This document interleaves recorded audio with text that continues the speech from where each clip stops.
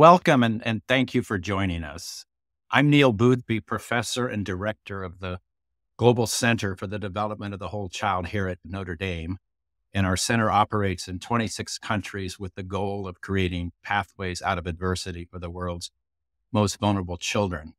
I'm here with Dr. Kerry Quinn, a Notre Dame graduate, the class of 1996, a pediatrician and executive director of the Mount Sinai Parenting Center in New York City, and co-chair of Notre Dame's For Good initiative. Together, Kerry and I are launching a 3-part series on raising resilient children. In this first episode, we'll focus on the first 1,000 days of life and why this is such a key time to invest in lifelong health and well-being. Our second event will discuss the synergies between science and faith and how, for example, Catholic social teaching paints a directive to prioritize the needs of children on the margins of society, while science in turn shows us how to do so. Father Lou Del Frey, a Holy Cross priest at Notre Dame, will join in this discussion. The third and final episode will bring the three of us together, so Kerry, Lou, and myself, to explore how Notre Dame is aligning this new science and the lived experiences and realities of families and children to create pathways out of adversity for the world's most vulnerable children. So I want to thank you for joining us. I hope you'll find it interesting, engaging. I'd like to thank our sponsors, Notre Dame's Alumni Association, the Institute for Educational Initiatives, and then the Global Center itself. So this first session will focus on the first 1,000 days of life and why this is such a critical time to invest in individuals, societies, and nation. And what does the science tell us about this critical period of time? And Kerry, I wonder if we could begin with you, if that's okay. Would you walk us through what has inspired your lifelong commitment to serving families and communities, both as a pediatrician, but also as executive director of your parenting center in New York City?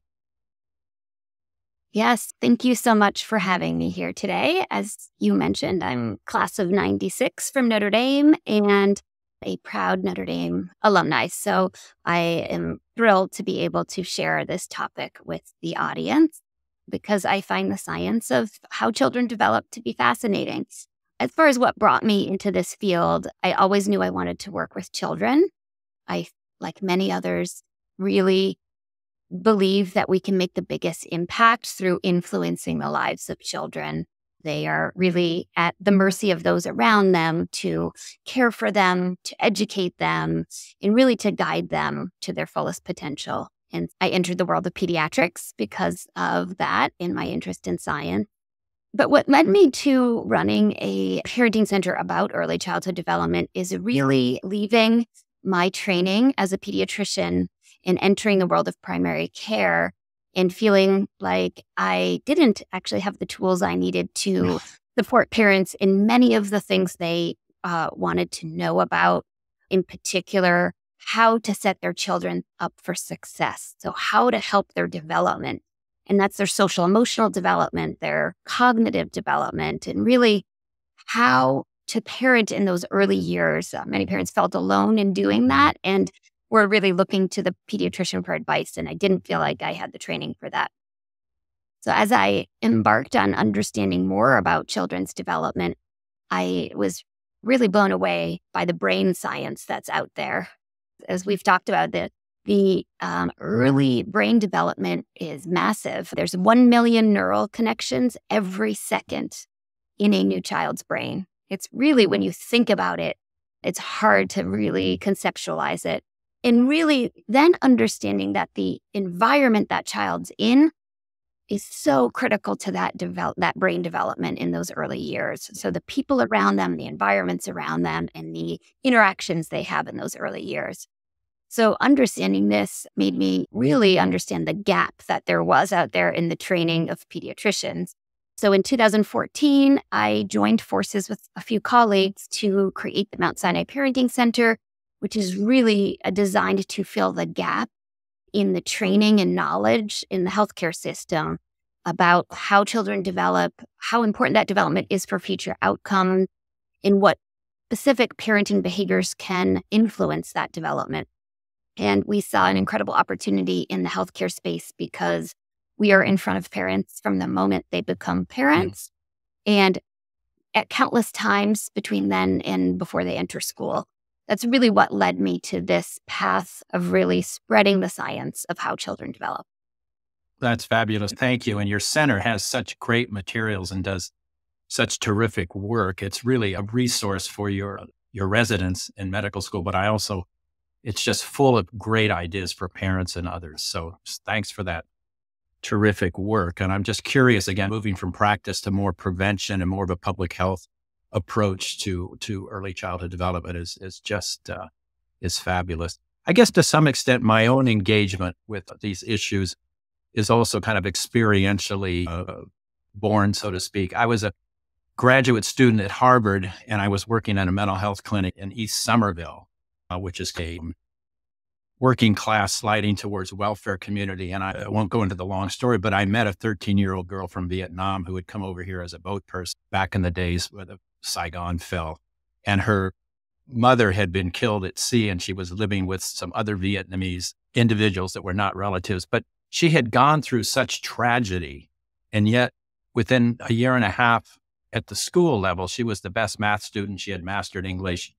She was doing extremely well, still very, very much hurt by the tragedy she went through, but functioning at an incredibly high level. It just launched my interest in resilience and how is it kids can go through tragic things and still function at a very high level.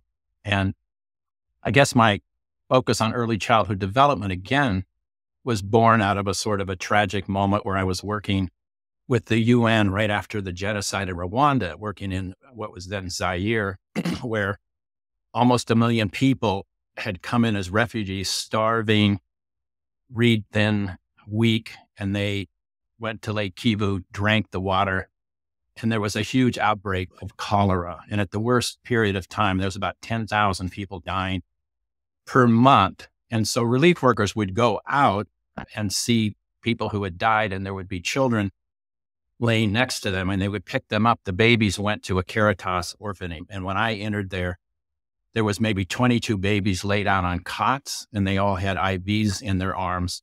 So the micronutrient issue was being dealt with, but nobody was picking them up. And when I picked up one of the boys, who was, about 6 months old, I think, he was physically alive, but had moved on. He wasn't going to make it. And I guess it's called failure to thrive. But it just reinforced the criticality of human relationships. And we don't come into the world outside of relationship. We don't survive outside of relationships. And we clearly don't thrive out of relationships. And I remember at that moment, recalling the birth of my own child, Peter, who came into the world with this just look of bewilderment or wonder on his face when he entered the world. And later, about 3 or 4 months old, when you look in their face and then they respond to you and they laugh and they engage, and there's that connectedness, that child that I picked up who died very shortly thereafter, that absence of human connectedness contrasted with my own experience with my own son has just haunted me, and hopefully in a good way. And it just, to me, again, it showed the criticalness of, why investing in this spirit is so important. I wonder if you could talk a bit about how adverse events affect brain health and endanger human development. What is toxic stress? How does the accumulation of toxic stress undermine positive human development? Yeah. Hearing your story about relationships and the connectivity and how essential that is as a basic need, a basic human need, is really the context in which I think of adversity. Like, we all have needs, and sometimes we think about them as structural: food, shelter, safety, nutrition. But there's also that component of relationships and the security that you are being cared for by someone. And with toxic stress, which you hear a lot about, is really when your basic needs aren't being met, your body releases stress hormones. So you have a flood of adrenaline and cortisol that are released by your body. in order for you to survive, it's an adaptive mechanism for survival. But when you are bathed in those hormones chronically, it is damaging. Yeah. It's been shown to be damaging to neurons, and even can alter your genetics at the level of the DNA. You can really alter gene expression that puts somebody at risk for long-term complications. We can see increased risk of heart disease, of autoimmune disorders, of mental health disorders at the genetic level, because you really turn on or turn off genes under these extreme, stressful, chronic situations. So we know that it is imperative that we address toxicity in an early age to help prevent that toxicity. But we also know that it's really so difficult to learn if you are bathed in this cortisol. So if you think back to that brain we were talking about with the 1 million neural connections every second, imagine it in a bath of stress hormones, and it just wants children to absorb new material and to be able to learn. So not only is it damaging, but it prevents their growth and their development. So when we think about that adversity in those early years, this is a critical time for children developing. We need to intervene and see what are the things we can do to reduce that toxic stress. Thanks, Kerry. I always learn something important when we spend time together like this. I think the research does say the accumulation of risk research suggests that most kids could get through like one bad experience or even two bad experiences. But when you start bundling these adversities together and the toxic stress floods the body, what we see is 4 to 5-fold increase in the likelihood of having negative adult outcome, pretty serious outcomes as well. And I guess in India, we see this in our work there. We're working with the Tribal Society and the Social Welfare Society in the state of Telangana, who have created 451 schools for children who come out of the scheduled caste or this untouchable caste, which unfortunately that level of discrimination is still very much alive, even though it's been outlawed for decades. And what we see, the children don't come into these residential schools until the 5th grade. And we see them having had some pretty horrendous experiences already. So I've visited schools, regular schools where these children go to before they come to the society schools. And girls, for example, in order to be in school, if you're from the unscheduled caste, you have to clean toilets. They don't just let you come as a student. You have to be a toilet cleaner, someone who cleans up the premises. And if you're a boy, you're told to sit in the back of the classroom and you can't eat with other kids. So by the time they come into the society schools in 5th grade, they're often malnourished, sometimes stunted. But there's been significant damage, I would say, done to their self-esteem, their self-agency, the sense of who they are and what they can achieve. They've been told that you can't achieve. You got to sit in the back of the classroom because you're too dumb to learn. So a lot of the work we do in these schools is trying to create a culture in which we're focusing not just on catching them up academically, but also rebuilding senses of agency, cooperation, self-esteem, and whatnot, and those kinds of qualities that are very important for not only academic success, but life success. I wish we could intervene earlier. We're actually looking for support to start a pilot program where we would start school readiness programs in these communities where kids are going to come into the society schools and then kind of compare a number of criteria against kids that aren't getting this early advantages. And we think that data will help us shift the policies, at least in the state of Telangana. So, Kerry, why is this period? You've already danced around and given us some good information, but from the last trimester of pregnancy to the second or so year of life, why is this so important in shaping human development? What do we know about specific practices that promote positive child development? Right. That's a great question, because it's such a vast field. And so what I was quite amazed by is how scientists in the field of early childhood have really broken down the science into studying very specific domains of development. So they're studying language development, social emotional development, cognitive development, physical development, like really all the domains. And they look at very specific aspects of that and can study how and when are children developing these skills? How are they linked to long-term outcomes? There are many longitudinal, very long studies that have tracked children over time to really see the skill building in the early years. How does that predict future outcome? And then there's a lot of research specifically on what is teachable, because some things might be more innate, you're born with certain temperament and other things, but then there are very teachable skills. So what is teachable and what behaviors, so specifically parenting behaviors, can influence that development? It's really not we can look at one area, for example, language development. We know babies recognize the sound of their mother's voice from the moment they're born. So we know they were recognizing that voice even earlier, and they were learning at that point. We know from science that the number of words the child hears and the quality with which those words are spoken, and especially in back and forth interactions as a child gets older, really influences their development of language, their vocabulary, and their future reading and literacy skills.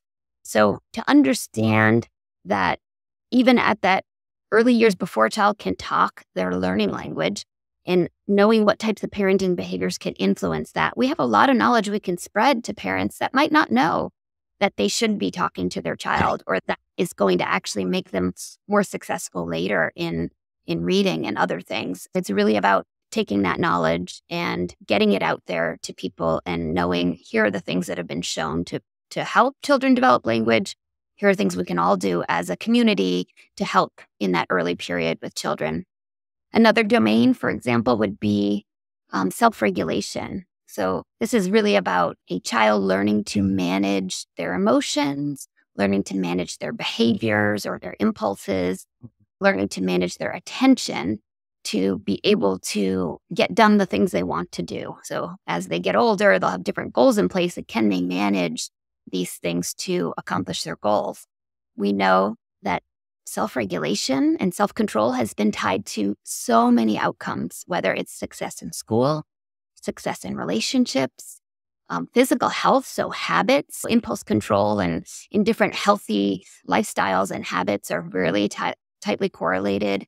We can see it with aggressive behavior, that ability to control your impulse to lash out or get in a fight. Those are linked to future aggression and even criminal activity we can see later. So we know that this is a skill where it's developing at the earliest ages, and that building it at the early years can really impact life trajectories for children and for adults. In the work we do, we take that knowledge and then we say, okay, what things can parents do at the early ages to help promote self-regulation? And there's a world of science on that. At the earliest ages, it's really about helping that child regulate. So helping them when they have strong emotions and they're crying, helping to soothe them, helping to manage those difficult emotions when they can't do it themselves. A lot of that's called co-regulation, where they use the adult around them to regulate themselves. And then, as they get older, it's labeling emotions, talking about emotions, working through that. That's an important part of being able to manage your emotions, is first understanding them. And then there are different activities as a child gets older that we know from just our own childhoods of games like Simon Says or Red Light, Green Light. What those games are, they seem like simple childhood games, but you're actually teaching children to pause and think before you react. When Simon Says, you change the activity, and it's a great game for teaching that impulse control of what you think you want to do, but you have to stop and think about the instruction that was given first. So that's an example of development of self-regulation. There are many other domains, but I would say one domain to highlight is the importance of what you just talked about, Neil, about relationships. Having a secure attachment or a relationship with an adult where a child feels seen and heard and understood, cared for and nurtured it's so critical for all of all development. So if there's any one thing that we try to focus our work on is really how can we help parents in that role they play of being that nurturer for their children and knowing that responding to a child in that warm and nurturing way is actually very important for them to develop that security they need. And that's an important element of reducing that toxic stress, because the studies are quite remarkable right now. That amongst a lot of adversity, if you have that one adult who you feel is caring for you and you feel safe with and you feel secure with, that can buffer against that adversity affecting you. Because if you think about it, a child, it's really the relationship with that caregiver. They can feel nurtured, they can feel cared for, they feel safe. That's going to reduce all those stress hormones no matter what the outside environment is. The key is to be able to support the parent in doing that, because sometimes there's outside factors that are so stressful that they might not have the capacity to provide that for their child. We talk a lot about how can we pass along those messages to those who care for adults and children in those parenting behaviors that have been shown to give that child that security at an early age. Again, it's predictive of so many outcomes: relationships, school, work. Mental health is so correlated to how did that child feel, the worthiness of that child. Did they feel that self-worth? You mentioned that earlier about that importance of them developing that, knowing that they're worthy by having an adult show them they're worthy. Yeah, thank you for those insights. Again, I think that kind of these recent breakthroughs in neuroscience and neuroimaging, we can actually go in and see how brains develop.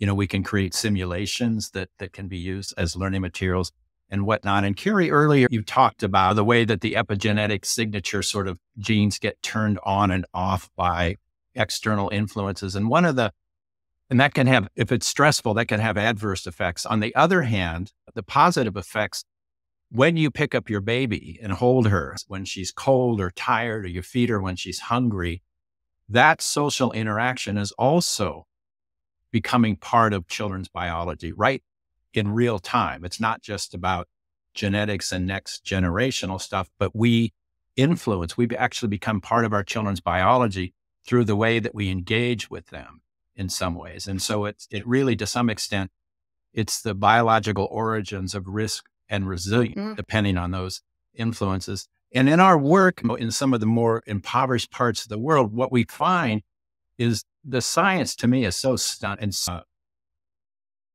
directive of what needs to happen. And it's relatively simple is not the right word, but when you're talking about what, short of changing someone's socioeconomic status or economic status, what can be done if you're a parent raising a child in an impoverished, sort of economically impoverished thing? It's your love, it's the social interaction, and it's nutrition. And when you put those two things together, your child has the best sense of getting off to a strong beginning, which is, again, launching a pathway out of adversity. And we see, Kerry, when we work with parents and they become familiar or they begin to understand basic things like, love, feeding nutritious food, playing, reading. Hey, these are things that we can do. This doesn't cost a lot of money. And when they understand that their love and social interaction becomes part of their child's biology, that is a transformative moment we've seen when parents realize that. It opens up all kinds of possibilities. So again, I think the challenge is, how do you operationalize the science in different contexts? To add to that, it's so empowering when someone might feel like they don't have power or they don't have money or resources, to know you have something that you alone can give your child that is more powerful than, even as I come into the pediatrician, I say, more powerful than the things I can give you. You already have those things and those tools. And like you said, it's your interaction with your child. And so I think when one might feel overwhelmed or hopeless, knowing that they have something that can buffer their child from that stress and toxicity, I think is really a gift to share with parents, that they have that. Yeah, no, it can be Yeah. very transformative, shifting mindsets and even change behavior. Kerry, I know that you do a lot of really cool stuff. You have video and tips and whatnot that come out of Mount Sinai Parenting Center, which I would encourage everyone to take a look at. We also have come up with videos that we use in our sort of parent empowerment exercises. One of which, if you're interested, it focuses really on school readiness that we produce for Haitian families. It's in Creole, but you'll understand it through the images. And you can, if you're interested, you can visit thinknd.edu to see it in this additional resource section. But fundamentally, what we try to do is, because parents will say, I'm too busy, I work hard, which is often true. Haitian mothers, for example, are really hard workers. So our approach really is, okay, you're busy, but there's things you can do in your everyday life. If you're walking down the street and I don't know, a sign on a building, you can point out what the letters are. Ask your children to repeat that. If you're washing dishes, you can talk about shapes, you can talk about colors. If you're at the market trying to sell goods, you can engage your kids in counting money and various things. So there's ways in which you can work on this pre-literacy, pre-numeracy stuff of what you're doing. And I think when parents realize that it can be as basic as that, it becomes quite Right. And I like that you're not asking them to do more. You're saying, do things differently with the moments you already have. That's a lot of what we try to integrate. The families that might need this information the most or want to do it or are striving to do it, they might not have that much extra time. They can't go to an yeah, extra class or do extra activities. They need to use their moments differently. yeah. And That's well that's great. put. That's very well put. Thank you for that. So, Kerry, back to your parenting center for a few moments, please. What does success look like? What are the milestones you seek to reach? And could you maybe share a couple of success stories? Yes, so that's a great question. So at the highest level, success to us is that everybody knows the science. There's again a vast amount of science about how children develop and what we can all do as parents and caregivers to help children thrive.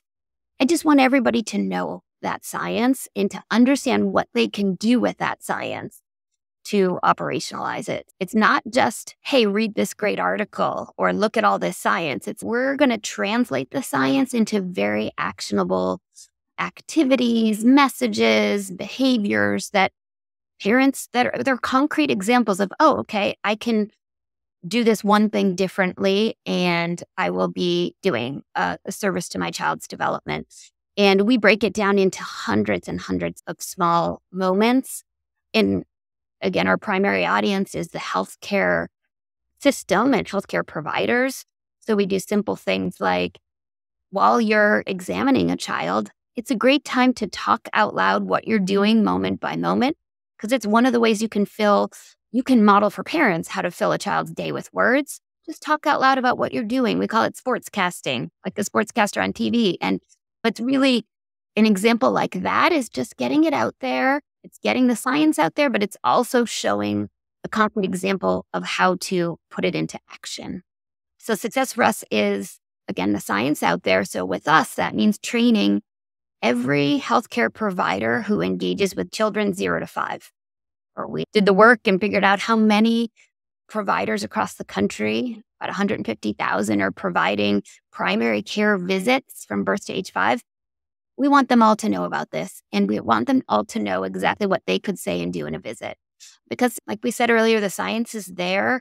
We don't want it to sit on a shelf. We really want it to be into practice. And like you mentioned earlier, there are many other things that we know need to be in place to help children thrive. We need education systems. We need good health care, food, nutrition, safety. But like you said, this is one tangible thing that we can all do. And so I don't want it to be the case where this wasn't what the environment a child grew up in because nobody knew about it. I can understand lots of other reasons why it might not happen, that we can advance how engaging a child's early environment is, but it shouldn't be because the knowledge wasn't there and the people surrounding that family didn't know ways they could support the family in doing that. Yeah, that's so well put. I think it's brilliant what you're doing because pediatricians, obviously, for many people in the United States, is the go-to person when you're pregnant and your child's born and thereafter, and to equip pediatricians to be able to look beyond the physical health into these key developmental milestones and the basic things parents can do to promote brain health and success in life is just, it's fabulous. It is the mechanism in the US that needs to be activated and then on to parents and then eventually having impacts on kids. Where we work, in many cases, women don't have access to neonatal care and the physicians may be few and far in between. So the health clinic is one of the places that you go. But we also work, for example, in Haiti and Kenya, for example, with the Catholic parish system.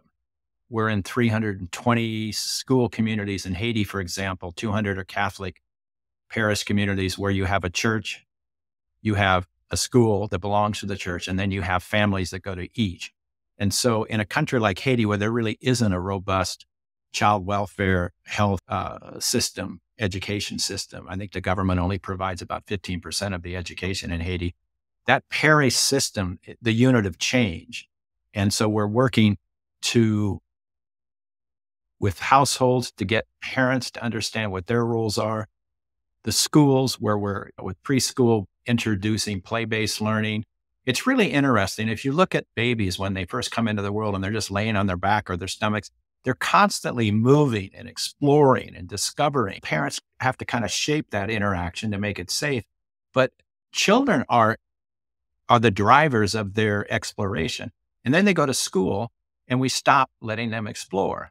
And especially in Haiti, for example, in the preschools, there was just a lot of dead time where they're just sitting there behind their desk, maybe reading or reciting something the teacher said, ABC or the equivalent thereof. So we're shifting pedagogy and the importance of letting children discover through play what's there. So for me, I guess success is about parents. I think it's similar to what you were saying, Kerry. Parents have privy to the science and they're able to understand the critical role that they play, that they are the champions in their children's lives. And regardless of income, you can still make a huge difference. I think that's a good point too,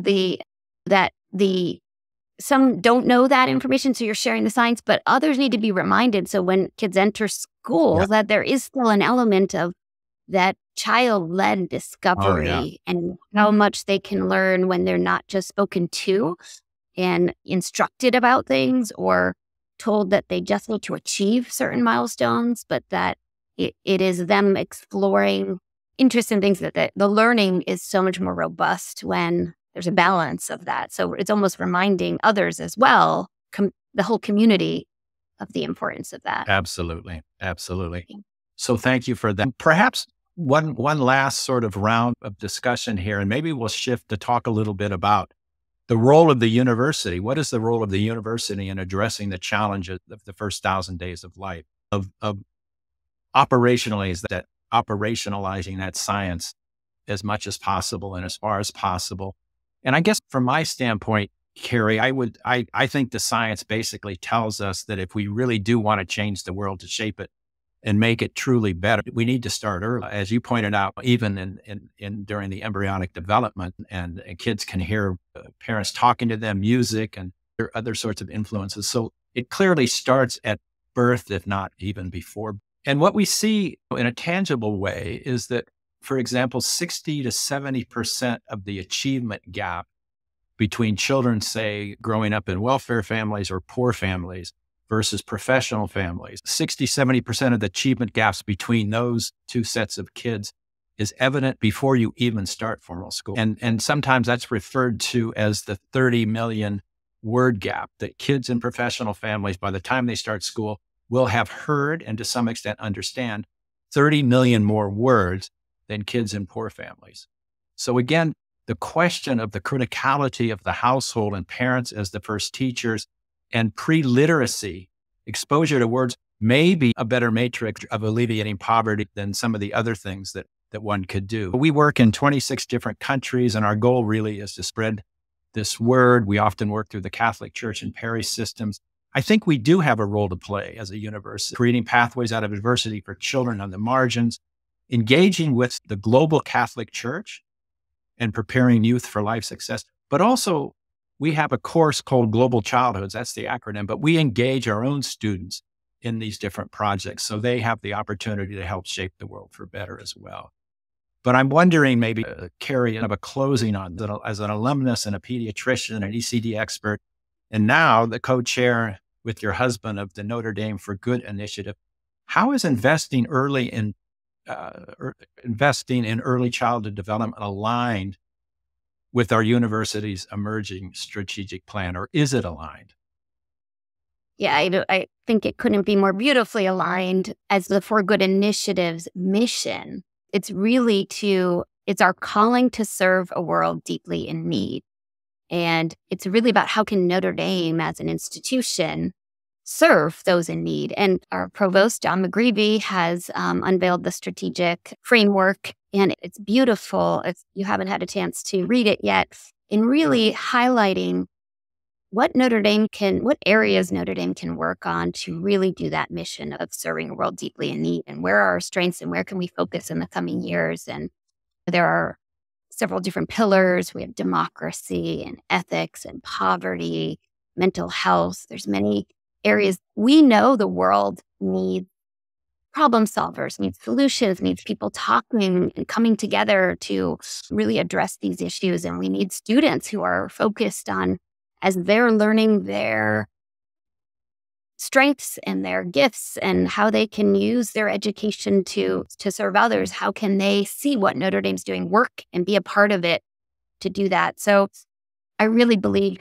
when we think about early childhood and you think about the link to long-term outcomes, you can find a direct correlation to almost any of those needs of the world. So if we think democracy, or if we think about mental health, or we think about poverty, like you just said, you can draw lines often back to the early years. And even if it's something teaching children about perspective taking and empathy and how to understand another perspective, that's a critical skill children are learning at an early age. And it only goes to build at later years of being able to resolve conflicts and being able to talk to each other and to be able to work towards solutions together. If you build those skills early, you have a better chance of them leading to those positive outcomes later. I think you can think of most problems, and you can, again, you mentioned poverty, and you can look back, and if those early years are foundational in building that platform children need to be successful in school and to be successful in the workforce, the investment early pays off huge dividends later. It's why I focus on early childhood development, because I can see the biggest impact for our world, like for peace, for harmony, for relationships, for just human thriving. I really feel like we can build strong beginnings to get to those goals. And I think it aligns beautifully with the framework that has been created by John McGreevy and the university.